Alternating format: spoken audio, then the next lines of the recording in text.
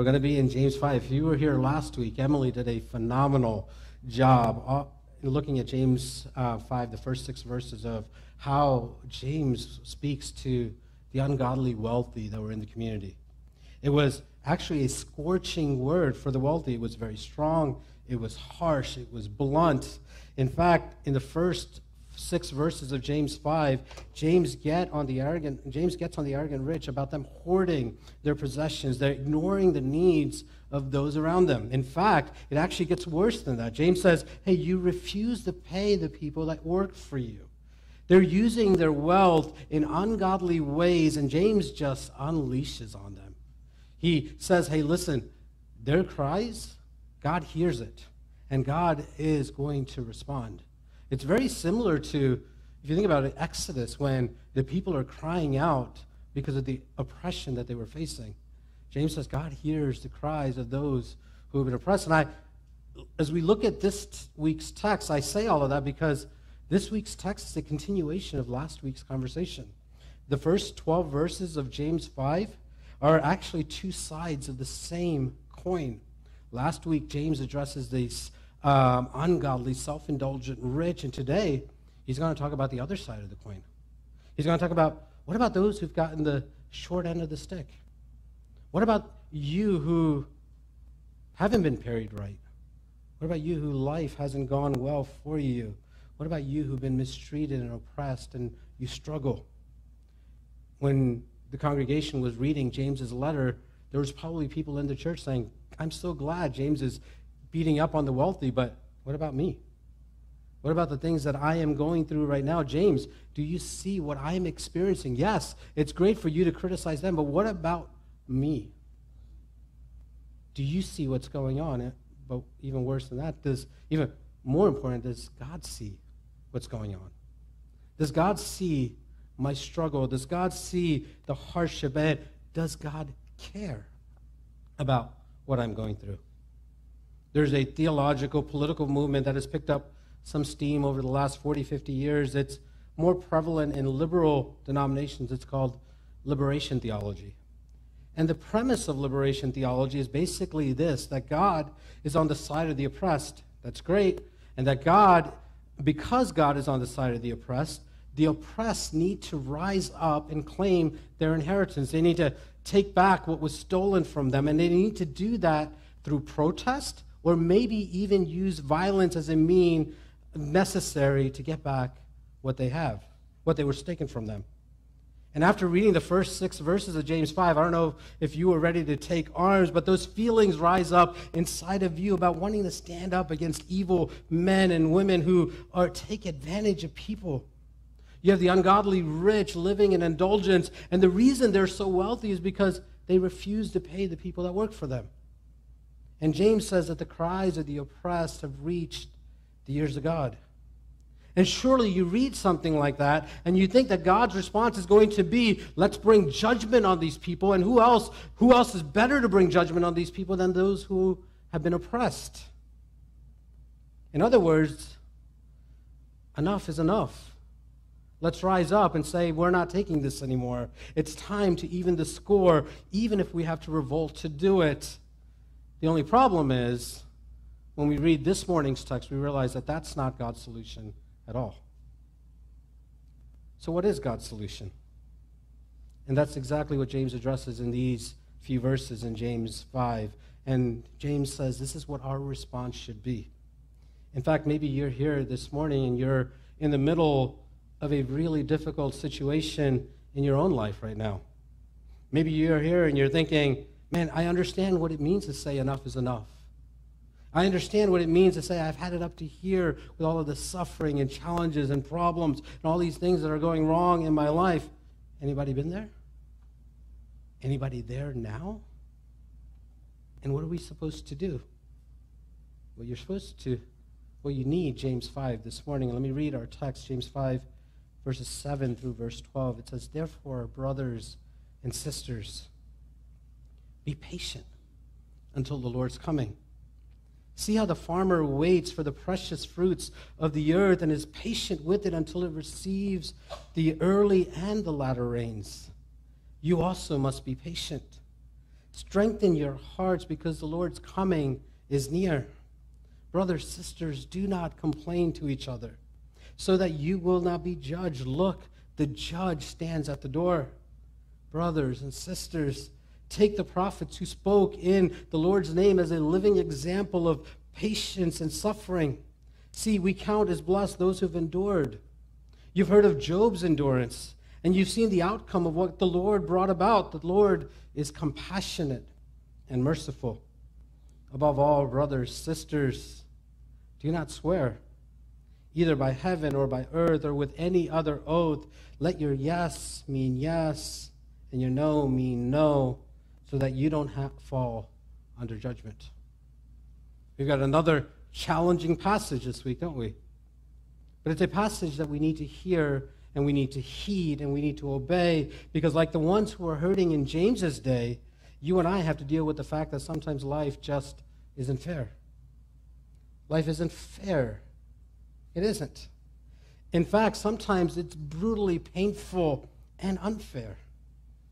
We're not home yet, which means we're still living in a fallen, jacked up, messed up world. And because of that, trials, big and small, are an inevitable part of our lives. Jesus himself prepared for us in his teachings. He said in John, he said, in this world you will have problems. In this world you will have suffering. And Paul takes it a step further, and he says that sometimes you're going to experience trouble and hardship for no other reason other than the fact that you are simply a child of God. That simply because you follow Jesus, you go through hardships and difficulties. He said in 2 Timothy 3 that all of us who desire to live a godly life in Jesus, we will be persecuted. You say, but that's not fair. I agree with you. It's not fair.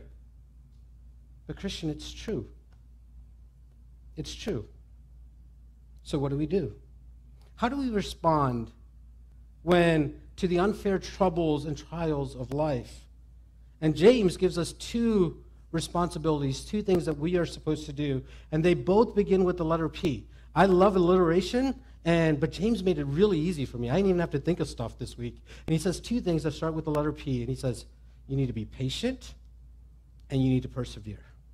Be patient and persevere. And before you check out saying you've got the 2 points, we need to explain what these two things are. The first one is be patient. Let's look at this.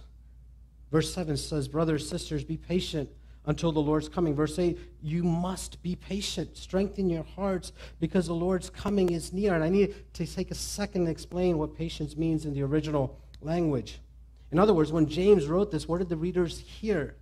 That word patience is actually a compound Greek word. The idea is being long, enduring, or long-tempered. I'll give you an example. In 2 Peter 3, Peter says that God is called patient.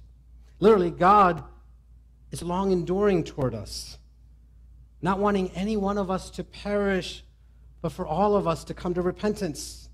It suggests the idea of self-restraint, of self-control, of keeping it together instead of losing your cool. James translates this Greek word as long-suffering. And that's a great translation because patience enables us to suffer unfairly for a long time without striking back. It enables us to endure the fact that life is not fair without drifting into carnal, un-Christ-like responses. I don't know about you, but I need that kind of patience. And I need that kind of patience often. I want you to notice how James applies it.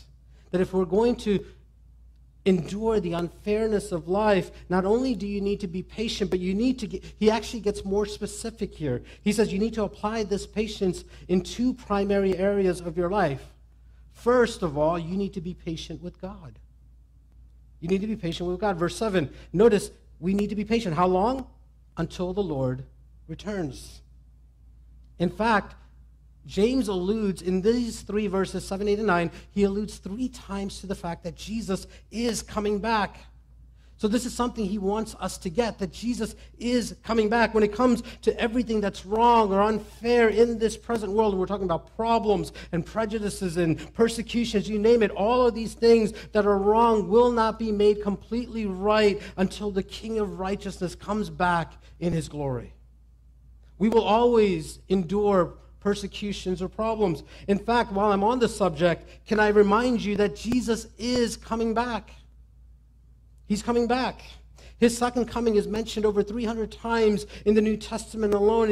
And he says that one of the things that he's going to do when he comes back is he's going to take everything that is wrong and he's going to make it right. You get to Second Thessalonians chapter 2, and there's this really, really cool verse, especially if you like Ultimate Fighting or WWE. This is a verse for you. It says that Jesus is coming back, and he's coming back with a sword in his mouth, and he is going to make everything right, and evil is going to be gone, right? You can picture Hulk Hogan walking out, and like everyone cheers and excited, right? That's what Jesus is going to do. He's going to destroy it. He's going to destroy evil for good. I love how Paul expresses it to the men of Athens in Acts 17. Listen to these words. He says, "Therefore, having overlooked the times of ignorance, God now commands all people to repentance, because he has set a day when he is going to judge the world in righteousness by the man that he has appointed. He has provided proof to this to everyone by raising him from the dead." The day's coming, friends, and I'll be honest, the older I get and the more of life's experiences I get, the more injustices I see, the more suffering I see, there's a yearning that says what the Apostle John says in Revelation, Jesus, come quickly. Come quickly. Would you make things right? Would you put an end to suffering? Would you put an end to pain? Would you put an end to hardship? Jesus, come quickly. I can identify with a story of this famous pastor by the name of Philip Brooks. And the story is told that one day he's in church and he's just pacing back and forth like a caged lion, just pacing in anxiety. And one of his associates came to him and noticed him and said, "Hey, what's wrong, Dr. Brooks?" And Dr. Brooks looks at him and says, "What's wrong? What's wrong is this. I'm in a hurry, and apparently God is not." You ever feel like that? Like, God, do this now? And God says, you know what? Be patient. You're going to wait for a while. Have you ever wanted God to hurry up and intervene, and God, do something in my circumstances or do something in the life of someone I love, and you pray, and you pray, and you pray, and then you pray some more, and nothing changes? Listen carefully. When the time like that will come, and they will come, we need to be patient and we need to trust God's perspective and God's timing. See, God sees every bit of our life from our first breath to our last breath at the same time, because God is outside of time. There is no past, present, or future with God. He sees it all, like right now. That's why he says, I am. Not I was or I will be, I am. I am. So he knows what's ahead. He knows our needs better than we do. The other thing we need to remember is that in Jesus, because of the gospel, he loves us more than we can imagine. And because of that, we need to learn to trust in his love. And I think that's what James is saying in this passage. Believing that he is going to allow any unfairness to come our way, or any trial or tribulation or anything that is somehow not connected to our good and for his glory. That even in those moments when we say, God, I don't understand this, but I trust it's for my good and your glory. Romans 8 reminds me continually that God is causing everything, all things, to work together for good. He's using it to help me and you become more and more like Jesus. Often, adversity is a much more effective teacher than good times. It's in those moments of adversity that you really learn to trust God. Jerry Bridges says it so well. If God's love is sufficient for my greatest need, which is salvation from hell, surely it's sufficient for my lesser needs, the adversities that I encounter in my daily life. Is that not true? And so in tough times, we need to be reminded of verses like Psalm 27, where it says, wait for the Lord. Be strong and take heart and wait for the Lord. He says it twice. It's got to be important. Wait for God. Wait for him. In his book, Sabbatical Journey, Henry Nouwen writes about some friends who happen to be trapeze artists in the circus. And they explained to Nouwen that there was a special relationship between the flyer and the catcher. The flyer is the guy or girl that lets go and goes flying through the air, and the catcher is the guy or girl on the other end that's supposed to catch them. As you can imagine, that relationship is very, very important, especially to the flyer. And the flyer is swinging up high above the crowd. There comes a moment when it's the flyer's job simply to let go, to fly. And in that moment, they arch out into the air and they begin to fly. And they're to remain as still as possible, and they are to wait for the strong hands of the catcher to literally grab them out of the air. And the trapeze artist underscored the point to now when he said, the flyer must never try to catch the catcher. If you do that, you'll end up on the net and fall. The flyer just has to be caught. Listen, there's not a person in this room that has experienced times in life where it felt like we were literally flying and we have no idea where we're going to fall, but not in a good way. There was no parachute. There was no net below, flying, wondering why God is taking so long. And in those moments, it's really tempting to take things into our own hands. But like the trapeze artist, James is saying that it's critical that we trust the catcher. It's critical that we trust Jesus. This is why we can say with the psalmist, I am trusting you, O God, saying, you are my God. My future is in your hands. You're my God. The reason we can say that is because we have his promise. I want you to listen to Luke chapter 18, where Jesus says that God will give what is right to his people who cry to him day or night, and he will not be slow to answer them. Friends, I didn't say that.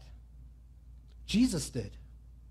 Jesus makes that promise, that he will not be slow to answer you. God is faithful. So we need to practice patience in our relationship with the Lord. And then James mentions another area of application. Not only do we need to be patient with God, but we also need to be patient with each other. Verse 9, brothers, sisters, don't complain about one another, because if you do, you'll be judged. Look, the judge stands at the door. Why did James write that? Because there were some Christians. They were in this church, and they were facing so much pressure on the outside. And because of their unfair persecution, they were grumbling and they were complaining and were led to believe that they even started making false promises to one another. We get that in verse 12. James says, don't make an oath. Don't make promises. Don't say, let your yes be yes, your no be no. Don't curse each other. And he isn't talking about the idea of, hey, you're just cursing each other out. That's not the kind of swearing that James is talking about in verse 12. He's not talking about profanity.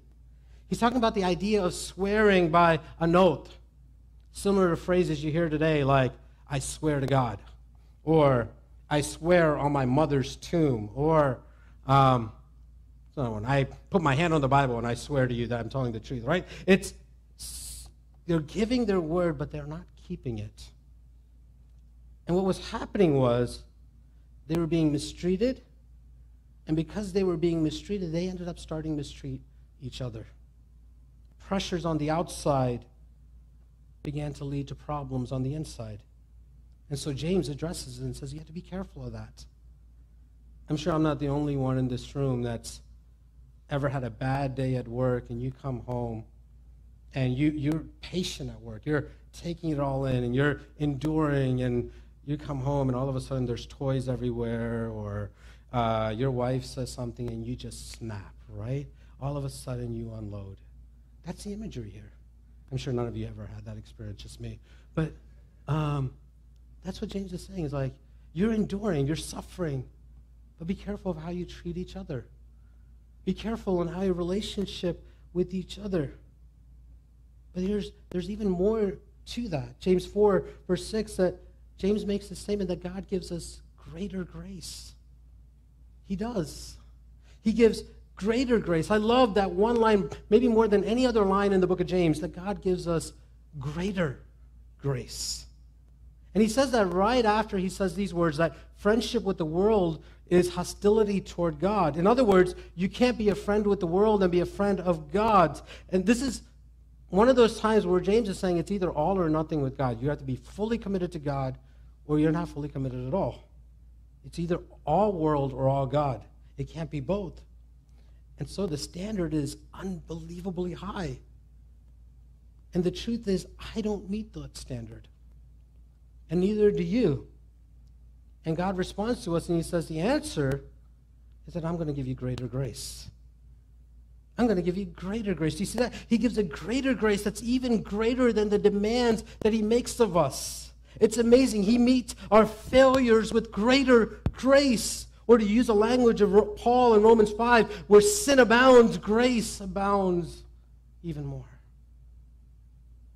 That when you feel like failing, God's grace comes to you in an even greater way. Here's the point. When you and I extend the same grace and understanding to one another, that's what the Bible calls patience.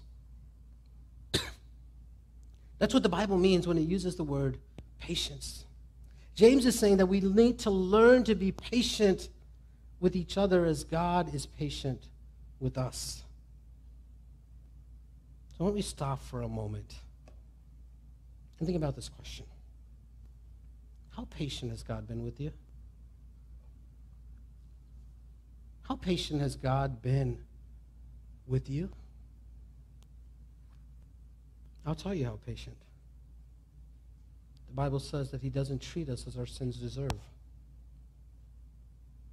He doesn't repay us according to our iniquities. Here's why. Psalm 103. By the way, this is a really, really good verse if you're an impatient person. You should memorize this. Listen to this. The Lord is compassionate and gracious. He's slow to anger, abounding in faithful love. Soak in every description there. God is compassionate. Has he been compassionate to you? God is gracious. Has he been gracious to you? God is slow to anger. Are you still alive? He should have struck you dead the moment you sinned the first time. He is slow to anger. God is abounding in love. Have you experienced his love? And God wants us as his children to abound in these things as well. That's what James is saying. So if you have a hard time being patient with people, meditate on this verse. I say this because you can't give away what you don't have. Legalism will get up here and say, you just need to be patient. You just need to stop being so impatient. That's not helping. No, you need to realize how loved you are. And then you need to become secure in that. God's got you in the palm of his hand. Yeah, but I have all of these struggles and I have all of these problems and this isn't going right and that isn't going right. And hear God this morning, I have you in my hand. And I have you covered. And I am compassionate towards you. And I am gracious towards you. And I am slow to anger towards you. And I am abounding in my love towards you. And I look at you through the blood of Jesus. And we begin to realize as we meditate on that just how loved we are. And it changes us. And all of a sudden, those things that God is pouring into us, we are able to pour out into the people around us. Being kind is not simply a command that's told. You're kind because God has been kind to you. You love because God loved you. See, for a Christian, for a follower of Jesus, how we live in this world is a response to how God has treated us. And so if you're mean and you're obnoxious and if you're always rude to people, can I, as nicely as I can, say you haven't experienced the love of Jesus, or you haven't let it soak in to your life. Because the more you soak into the fact of what God has done in you, it becomes evident through you. Responsibility number one is patience. Patience with God, trusting that he will work in his timing, and then patience with each other. The second thing is perseverance, really quickly.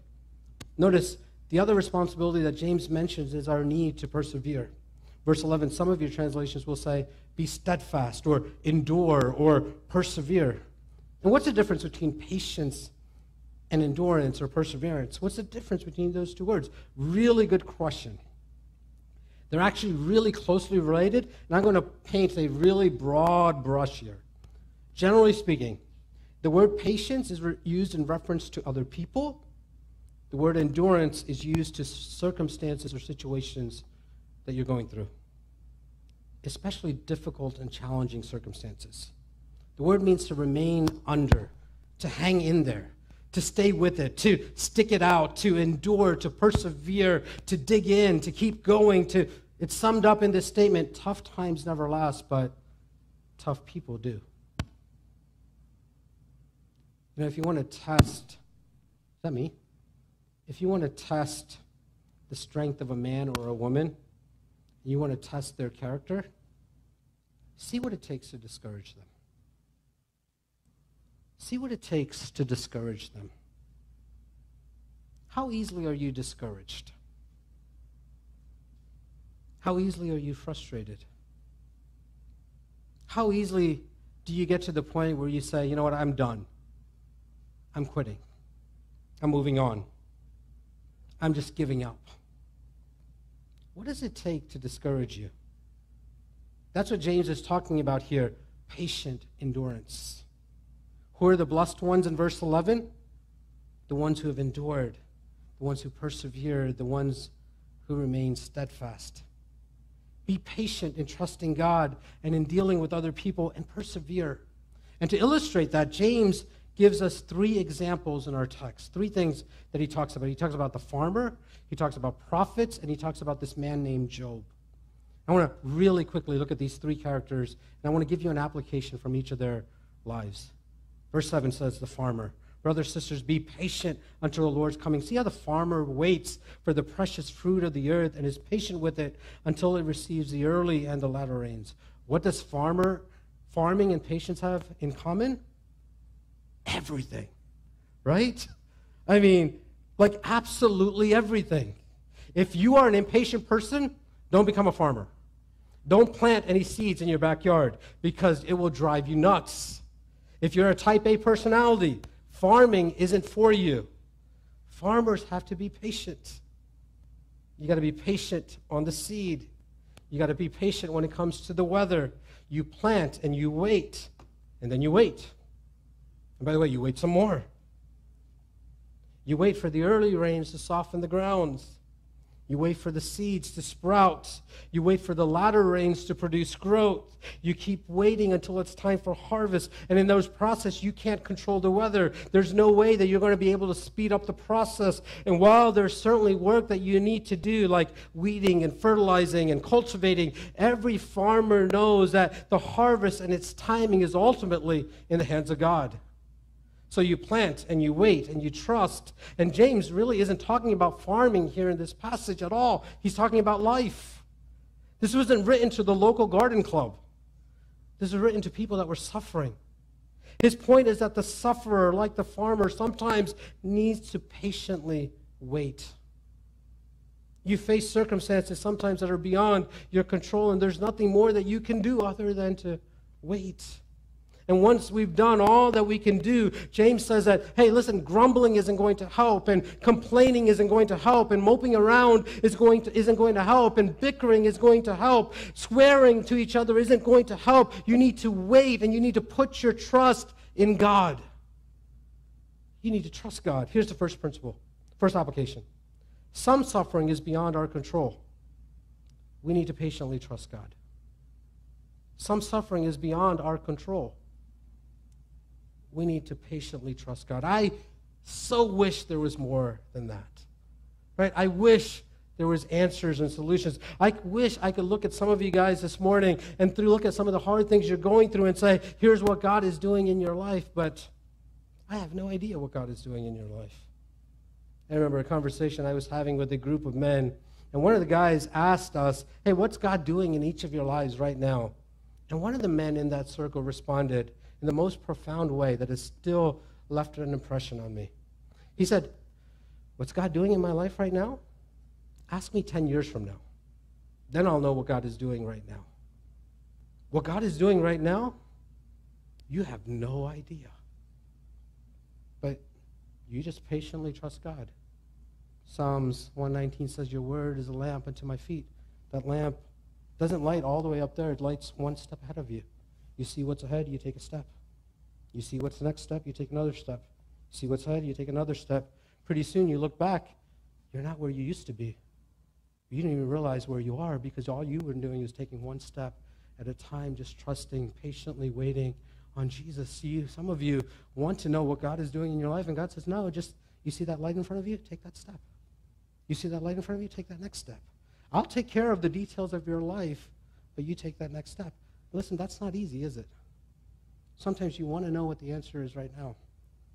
I was sitting this week thinking, last week I was officiating a wedding, and it was a fun wedding because it was two people I loved dearly, but they were part of the church that I used to be a part of. And if you know our story, some of you have heard our story, we went through a very hard experience at the previous church. There were people that destroyed our names. They started walking around saying that Sam was preaching Mormonism and Jehovah's Witness theology and Calvinism. Now you can put all three of that together. That's just simply profound to me. That's a mystery. And they tarnished our names. They beat us up. We left thinking that ministry was done, that God would never use us, that we would never do ministry anymore. Right? And it was one of the worst, hardest experiences of my life because I was like, God, I went to seminary for you. I went to serve you. I went to follow you. And this is what I experienced? And here I am 10 years later, looking back and saying, man, if I didn't go through that, I wouldn't be standing here with you guys this morning. Right? If sometimes when you're going through it, it makes no sense. But God knows. God knows exactly what he's doing because he is outside of time. He doesn't just see that second. He sees where you are 10 years later. He sees where you are 20 years later. Some of you right now are going through stuff in your life, and you're like, God, what are you doing? God says, be patient. Trust me. I remember 2 years after, when we started this, we were started as a Bible study. And we had 150 or 200 kids, college students. I keep calling you guys kids. You guys are older than kids. Coming to Bible study. And it was just so much fun. And we're like, oh, man, God's doing something here. Let's start a church. And you could ask Roy and Charles. I was the last one wanting to start a church because I was still burned out from our previous experience. And everyone's like, hey, we're not a Bible study anymore. God is bringing people to faith. We need to be a church. And we're like, all right, fine. And begrudgingly, we agreed. This place opened up. We're like, all right, well, all these people are going to join us. This place is going to be packed out really fast. And so we're going to be excited. And we got excited. We did all the renovations in here. We did launch service. This place was packed. Week 2, there was 20 people in here. Week 3, there was 20 people in here. There was one week I had 2 people on this side, 3 people on this side. And I was like, God, I missed you. I totally missed your voice. I failed. And God said, be patient. And we kept communicating, hey, we want to be a church that reaches our city. We want to be a people that loves our city well. And all I had was 20 Indians. I was like, how are we going to be a multi-ethnic city, multi-ethnic church with 20 Indians who've never evangelized because they grew up in churches that grew because of immigration? And God said, be patient. Look around. Look around. You might go through some stuff right now, and you have no idea what you're going through, but your life is in the palm of his hands.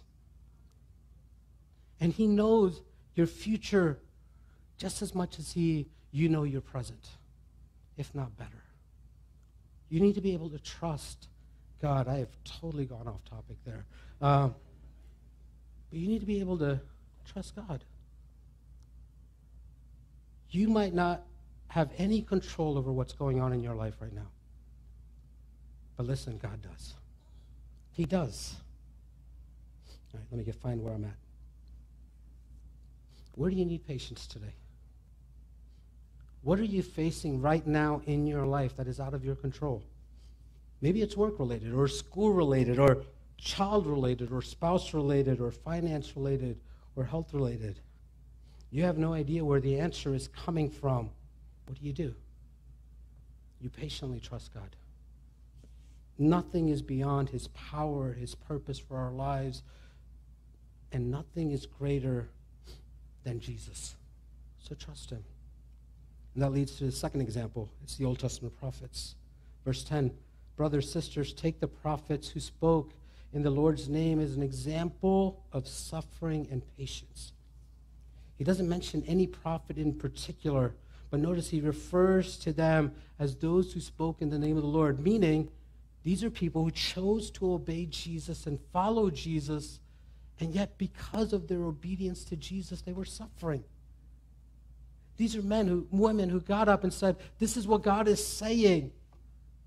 And listen, these men and women who were obedient to Jesus were not exempt from suffering.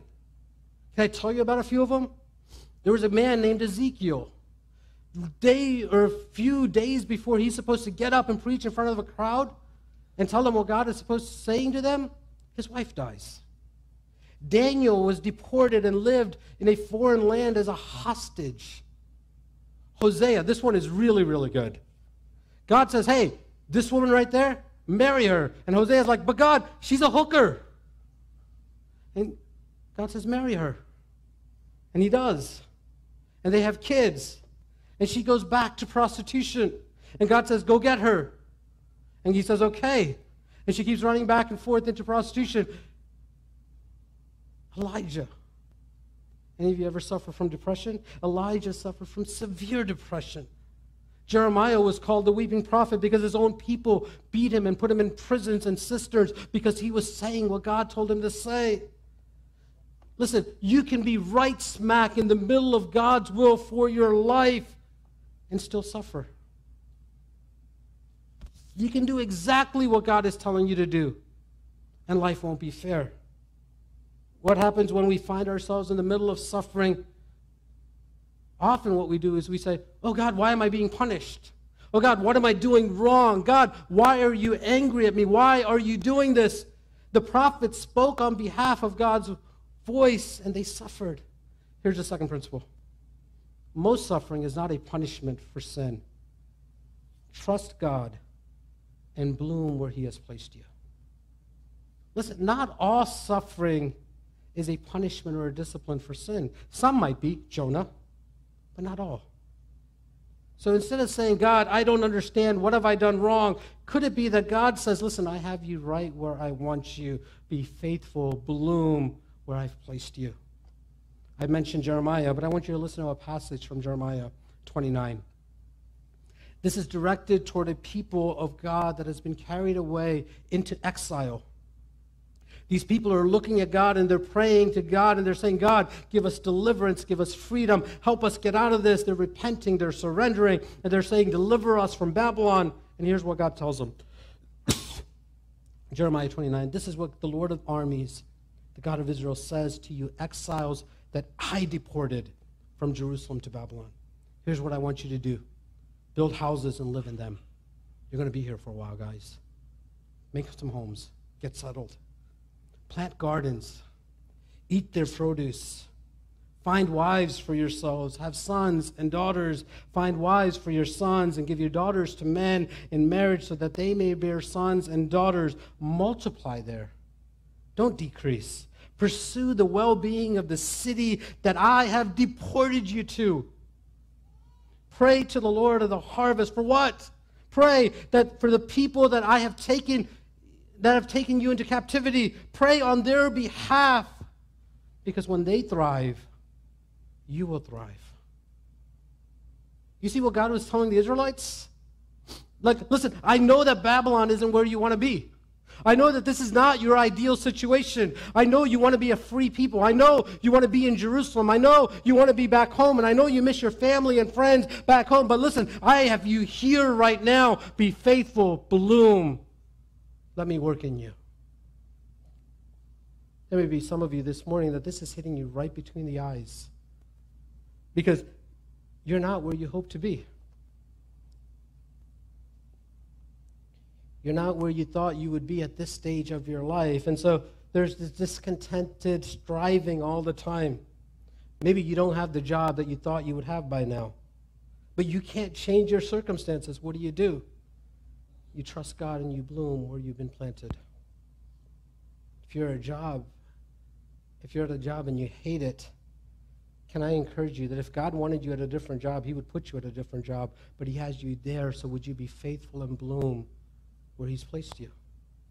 And trust that if God wants you somewhere else, he'll take you somewhere else. But stay faithful to Jesus where you are right now. That's going to take a lot of patience. And that's why James gives us one more final example. And he gives us an example in the person named Job. Maybe you're familiar with him. James played in the Super Bowl of suffering, and he won. He was the wealthiest man that ever lived. He had everything going for him, and in a 2-day period, all of it's gone. Everything is gone. He's bankrupt. His children get killed. He gets an incurable disease, and it's really, really painful. Job had a rough day. He was suffering. He lost his family, his friends, his finances. He's suffering mentally, physically, spiritually. In fact, when you think that things can't get worse, one day the love of his life comes to him and say, you might as just well curse God and die. Just end it. So God takes everything away from him except a nagging wife. That's where Job is at. And the worst part of Job's suffering, if you study Job's life, Job has no idea why.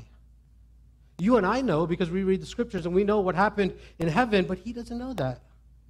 You read Job and you read the first 37 chapters of God not saying anything to Job. Job doesn't know. It just happened. There's no apparent reason at all. If there's anyone that should have said, why God? Why me? It was Job. You say life is not fair. I agree. It's not. God never said it would be fair. A lot of things in life defy explanation. In fact, we may never understand everything on this side of eternity. Job didn't understand. But if you read Job, you know that despite everything that happened to him, ultimately he never lost his faith in God. He continues to persevere. Now, there were times when Job was at his wit's end and he pushed back against God. There were. And he got some really pointed answers from God as well. Do you really think? Who are you to question me? Do you really know who I am? Are you sovereign like me? And eventually he gets to the point where Job simply declares, he says, I love this. God, even if you slay me, yet I will trust you. The Lord has given, the Lord has taken, and when it's all said and done, blessed be the name of the Lord. Look back at verse 11 of James 5. James points out at the end, what did God do? God blessed Job.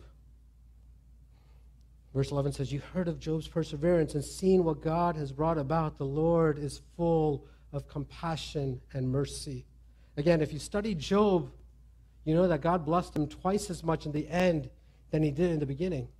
He had 7,000 sheep that he lost. At the end of his life, God gives him 14,000 sheep. 3,000 camels that were lost, God blesses him with 6,000 camels. He had 5,000 oxen that were lost. At the end, God gives him 1,000. Job had 10 children. He lost them all. Do you know what God did at the end of his life? He gave him 10 more. You say, well, why didn't God give him 20? Because verse 11 says that the Lord is compassionate and merciful. I've been waiting all morning just to get to that point. It's funny, but it's not true, right? You know why he didn't give him 10 more? Because he never lost the first 10. He was going to be reunited with them in heaven one day. Here's the point. Even though Job endured incredible suffering, he persevered and God richly blessed him. Let me give you the final principle, and this might be the most difficult of them all. All suffering is temporary. So we need to keep trusting God and anticipate what's coming. The reward, the blessing, the words, well done, good and faithful servant. I didn't plan the scripture readings that were read this morning. Guys, if you have the scripture reading that was read this morning from Romans 8, but I read the exact same passage when I woke up this morning, opened scripture. But verse 16 and 17 of Romans 8, just really love how God works sometimes. The Spirit himself testifies together with our spirit that we are God's children. And if children, heirs and co-heirs with Jesus, if indeed we suffer with him, so that we may be glorified with him. Sometimes the suffering just doesn't go away. It just doesn't. Not in the way that we want it to go away. And Paul's answer is that in those times, that it doesn't even compare to the glory that's coming. I read a story this week as I was preparing. There's many, many versions of this story, but this week I read the story of a pastor by the name of Glenn Wheeler, whose wife passed away unexpectedly, and it left him in complete shock. Sometime much later, he wrote an article in Leadership Journal, and in it he shared lessons that he learned about his wife's death and the things that God had taught him and the relationship with his wife. And one of the things that he said in the article, he said, "Man, I miss her a lot. But it's not the big things that I miss the most." He missed the moments where after service, where they would leave the church and there was just the two of them, and she would slip her hand into his hand, and they would walk to their cars, and she would look at him and say, "You're a good man, Glenn Wheeler. You're a good man." He continued, "I miss her cooking and the wonderful meals that she made, and she was a great, great cook. And the favorite part was when we were done eating, she would gather our plates and grab all the stuff and clear the plates, and she would tell me, 'Keep the fork, Glenn. Keep the fork.' I used to love hearing her say that because I knew what she meant when she said, 'Keep the fork.' It meant that dessert was on its way, and if I told you how much how great a cook my wife was. And now I'm at a restaurant, and I'm eating, and I really wish I could hear her say one more time, 'Keep the fork, Glenn.'" And he said this at the end of the article. He said, "There are times where I lay my head on the pillow, and I'm lonely and alone, and I could hear almost God saying, 'Keep the fork, Glenn. Be patient, Glenn. Endure, Glenn.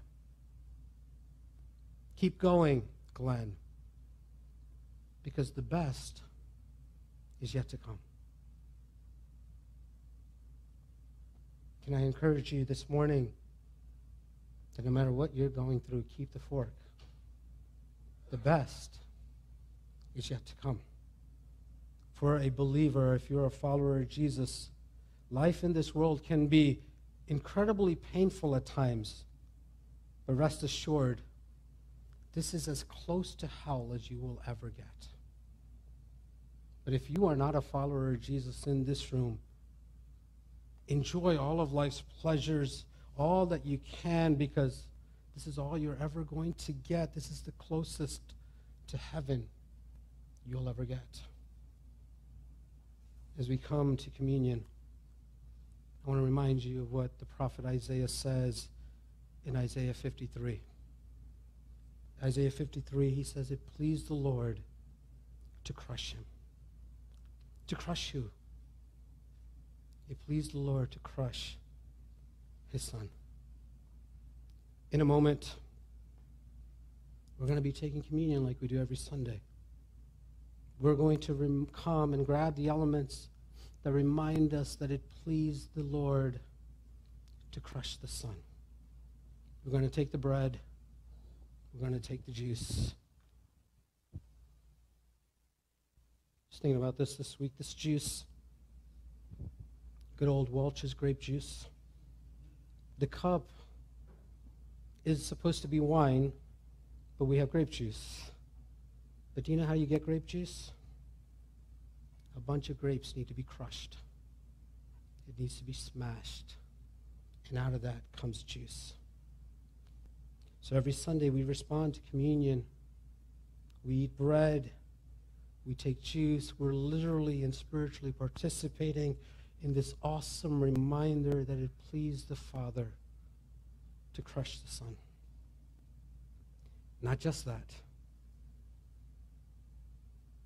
But for us, the other thing that has to be true for us to be able to share In the juice as part of communion, it took a lot of grapes. All this juice didn't come from one grape. It was a lot of grapes. One little grape wouldn't produce this much. So it speaks a message to us that we come to the table, we don't come alone. You're not alone. That together we're being pressed together by the Spirit of God so that what comes out of us is something awesome. If you're being pressed today, if you're being crushed today, would you trust him in the middle of that? Because what he will produce is going to be something incredibly tasty. I love this juice much more than I love that piece of plastic. It's because this took a lot of work. There was some crushing that involved. If you would just simply trust God, what God will produce from you is going to, and through you is going to be something incredibly beautiful. As you come to communion this morning, some of you need to just repent. Repent simply because you don't trust God. Repent simply because you've been bickering and complaining instead of saying, God, I trust you. It hurts. It hurts. It hurts a lot, but God, help me to trust you. Help me to believe in you. Help me to know that you are in control of my life.